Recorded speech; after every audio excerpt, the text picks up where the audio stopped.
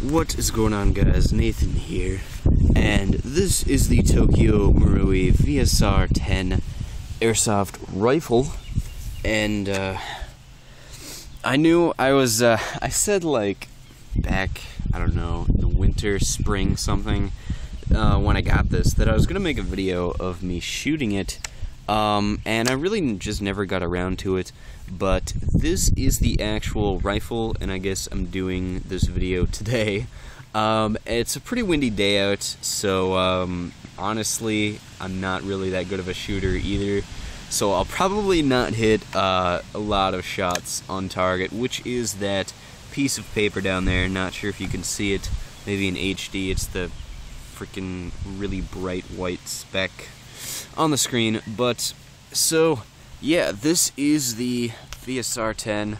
If you want to take a look down the scope, we got it right there. I really can't focus it, honestly, to get like the grass, because the thing autofocuses and I can't really control that. But I don't know, some people like looking down the scope of certain guns. This was a $60 scope. I think it's from Aim Sports. That's the brand. I'm only using it on a 3x zoom because anything more than that makes it really blurry. But yeah, the gun is pretty nice. It's got a really nice looking wooden body. It's plastic, but I think it's like a nice plastic. I don't know how to explain it.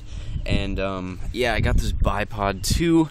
I think it's called a Harris bipod or something like that, where it actually is secured by one of these what are they called? The sling mounts on the front. So this bipod is actually cool in that if I actually go like this, turn that, then it becomes shorter. You can just unscrew or loosen it, whatever. One second, this camera, I'm using my phone, and this is at a really awkward angle. There we go. And then the legs flip up here. Go. Try not to pinch myself there. And we flip this up as well, and then you got your mobile rifle. So yeah, normally I do my shooting from, actually there's a table around the corner over here, but I figured I'd go in the grass today because it's a nice Minnesotan day out, around 70 degrees, which is pretty much all we can hope for at this point. But yeah, this is the rifle, and oh, that's a thing. Don't pay attention to these things. Anyway, yeah, so these are the magazines. Standard kind of Airsoft sniper rifle magazine. I don't know, other than that, pretty much explanation of the gun. I guess I did paint over the orange tip here. I painted it a gloss black because I didn't have access to matte black, so it's a little bit shiny looking, but other than that, I think, you know, it's not terrible. I mean, if you didn't know it was there, then pretty much, I don't know. So yeah, also had to order this special rail mount dealio. That sucked. This thing alone, this thing was $20 off of Airsoft Atlanta. And then, like, the scope I said was 60, and then I think the actual gun was 200 something or the other off of off of Red Wolf Airsoft.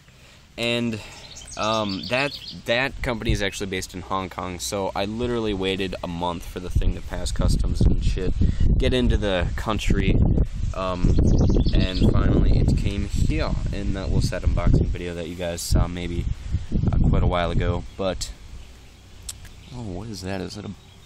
I don't know, something over there. So yeah, that's the gun. No upgraded parts yet, at least. I have taken out the Real Shock recoil, being this is the Real Shock version, and yeah, no upgrades for now, being this is actually pretty much, if you guys don't know Airsoft, this is the most upgraded rifle on the market, or like upgradable, being so many parts are compatible with it, or so many parts are made for it. But I mean, I just don't really have the money to afford that kind of thing right now. So, yeah, anyway, that's the gun, and now we get to shooting. So, see you in a bit.